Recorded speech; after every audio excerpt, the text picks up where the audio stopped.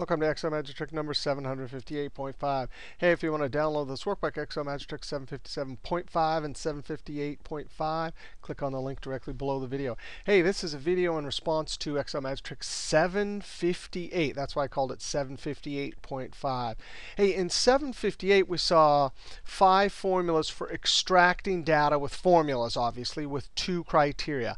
There's 2 things we want to do in this video. We want to see something similar, but quite different, but we're going to have 4 criteria. So here's our data set, and I want to extract records over here with a formula based on an OR criteria and an AND criteria. The second thing we want to do is we want to take some of the ideas from 758 and reduce them down even more so we can allow ourselves to use functions like VLOOKUP, which pretty much everyone uses. Now, the whole trick to this, just as in 758, is we're going to create an extra column here that shows us not only when it's true, so our criteria is 1 or 2. So as we go down this column, we extract a record that's either 1 or 2. And the dates from this column have to be greater than or equal to this and less than or equal to this, which means between these two. This is AND criteria. This is OR criteria. So we can see this is true, right? There it is. The date is between those. But in this lookup column, we want to have a number, 1, 2, 3, 4, 5, etc. And the whole trick is we're creating a lookup column. And then over here, we can just use a straight VLOOKUP, even though we have this complex criteria. In essence, we need to look up, this or that and between these. All right, so here's the trick. And I'm going to use the AND and OR function, which is quite different than what we did over here. And I like the AND and OR functions in terms of creating a formula because it seems to me more explicit. The logic that I'm using when I look at AND and OR seems more easy to understand than, say, some other possibility. So the first thing is we either have to have 1 or 2, which is OR, and we have to have our date between. So we're going to start off with the AND. And what AND does is it says logical test 1 and logical test 2. Both of these are going to have to be true for us to see a true here. Now, the first trick is, what is the first logical test? Well, I'm looking at this cell, and is this cell equal to this or that? So the first logical test inside the AND will be an OR function. And OR, same as AND, has 2 logical tests, except for this one or this one can come out to be true, and OR will deliver a true to the first argument of AND. So ready? Is this cell, and we don't have to worry about cell references because we're only copying down a column, is that equal to this one? Well, this one needs to be locked going down, so I hit F4. That's locked going down. That's the first logical test. Or, and I'm going to use my arrow key to get that D3, is that equal to this? And lock it with the F4 key going down. So either one of these can come out to be true, and OR will deliver a true to AND. So now I'm going to close parentheses. All right, comma. And now the second logical test. Now this one, we have to look at a single date, and we have to say, are 2 things true about it? Is this date right here greater than or equal to that and less than or equal to that? So now you put an AND for the second logical test, AND. And I simply say, is that greater than or equal to? And why are we doing greater than or equal to? Because under a date is a serial number. Is it greater than or equal to the smaller date? F4, lock it going down, comma. And here's the second logical test. That same date, is that less than or equal to the bigger date? And then F4 and lock it going down. All right, so we have our 2 logical tests, and these both have to be true. So that's kind of a nice construction there. We're back to this original AND over here, right? Logical test 2, logical test 1 is an OR, no problem. Now I can copy this down, and we'll see we've simulated.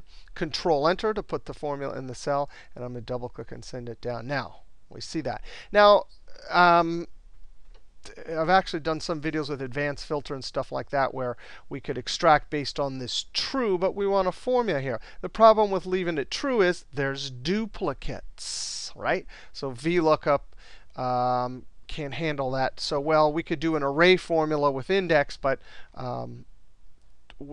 part of the point of this is to not do an array. So let's take an idea from 758. Now notice I have a label up here, and I like labels, field names at the top of columns, because it's more explicit. It tells you what's going on. But in this video over here, perfectly all right to do this. You put a 0 here, right? Right? It doesn't give you good information, but it's going to help us with this formula. Now what do? Well, remember, trues and falses can be converted to ones and zeros. Now, a lot of times you see double negative. That's only one of many ways to convert trues and falses to ones and zeros.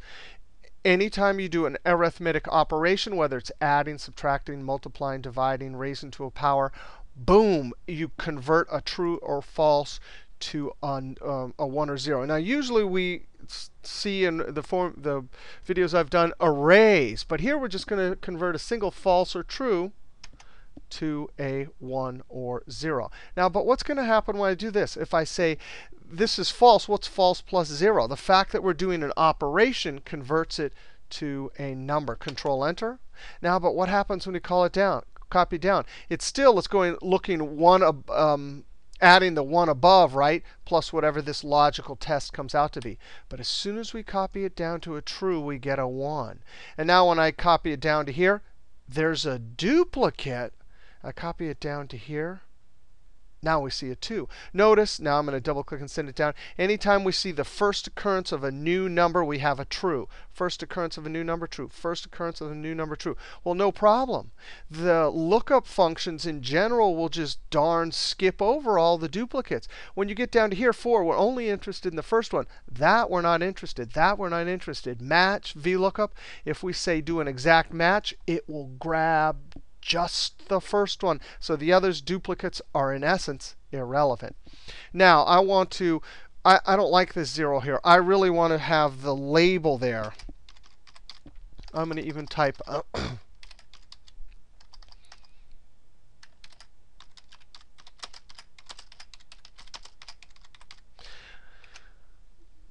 and then I'm going to add some wrap or something. By the way, I shot this video in full screen mode, so you probably want to zoom it up. I should have said that at the beginning of the video.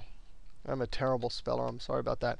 What happens? Well, anytime you do an operation, as we know since grammar school, you can't add a word and a number. Like, what's red plus 2? Well, it doesn't make any sense. And in Excel, doesn't make any sense is value error. But guess what? There's a function that will specifically, and there's many functions that specifically ignore values. One of them is our favorite sum function. And get this, sum can take this, which is a false or true.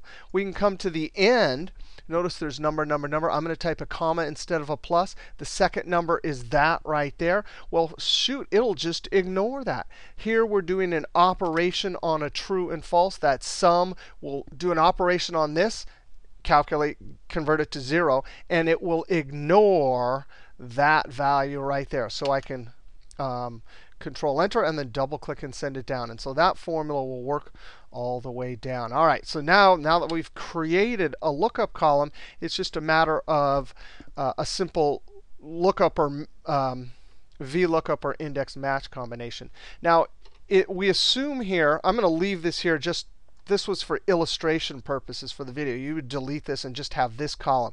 VLOOKUP, you have to have this column as the first column. Now, I'm going to show you a quick example after we finish this one here of if you can't. Here, we're assuming we can. We can just add it as the first column, and then you can do straight VLOOKUP. No problem. We still need to turn our data extraction formula off over here when we get past the 5th record. So I'm going to come here and say equals max of this whole column, and then boom. I love that. I learned that from Peter SS and one of his posts to use the max on a column like this. Boom. Now we know past which row we want to turn the formula off. The other thing about this whole example here is we have this extra new column here that just has numbers. I just typed those in. So now it's a matter of just going if this number right here. And now when I go this way, I need it locked. But when I copy it down, it needs to move. So I'm going to lock the column reference only, not the row. Anytime that's greater than that F4 in all directions, what do we want? Well, if it's greater than, that means past this one right here, which means we've got our last record to extract.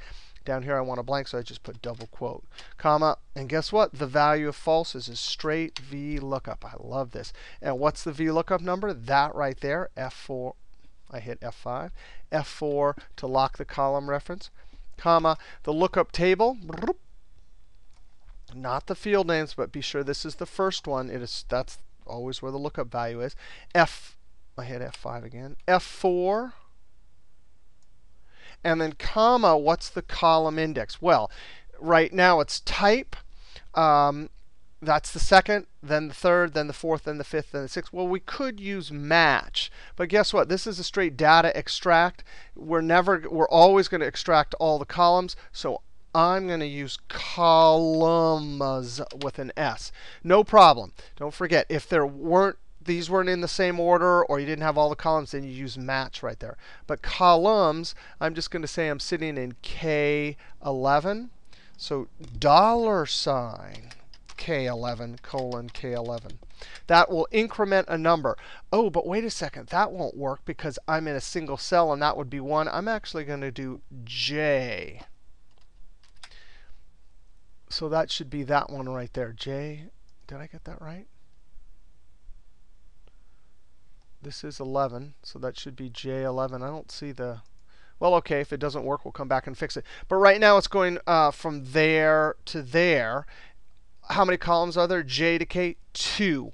The fact that this isn't locked, when we move it over, that K will move to L, and columns will deliver 3. So that's the column index. And then very important, lookup range is false or 0. By the way, I've never used false ever for VLOOKUP in all the zillions of VLOOKUP formulas I've ever done. I've just done 0 and never had a problem. It's easier to type.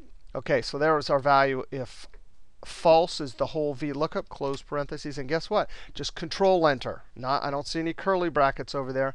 Copy it over. And I have date. I need to format this.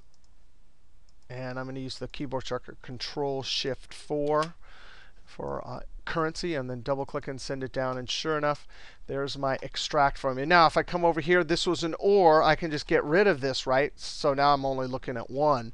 And sure enough, we can see everything worked just fine. Just a great way, an alternative if you don't want to do arrays, and you can add an extra column. Now, just briefly over here, I did the same exact formula over here based on this criteria. Counting, we have 4. Did I do a different data set?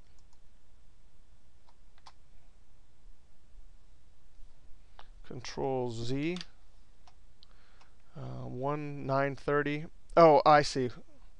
This one's got a different date than this one. So if I did, and I did end of month. OK, so anyway, the criteria is there. Now we're just going to come over here and do the same thing. If this one right here, column reference locked, is greater than this, F4, then double quote. Otherwise, index. And the whole point here, I'm sorry, I should have said it. The whole point is we're not allowed this as the first column, so we had to put it at the end. Or you could even put it somewhere else.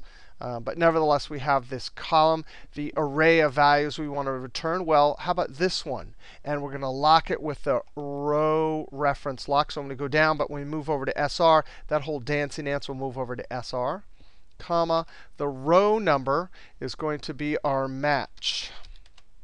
With this as the lookup, F4 column reference lock, but not the row. The lookup array, well, we already created it right here.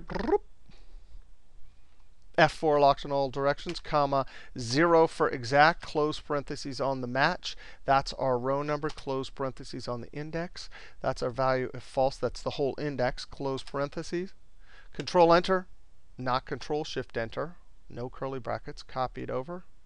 Let's see if I can point to the smart tag and say fill without formatting. There we go, because I already had the formatting there. Now I double click and send it down. And sure enough, we have our formula here based on this and or sum formula, creating a lookup column. In this one, we use index and match, lookup column here. And in this one over here, we were allowed to do it in the first column of our lookup table. And so we used VLOOKUP. All right, see you next video.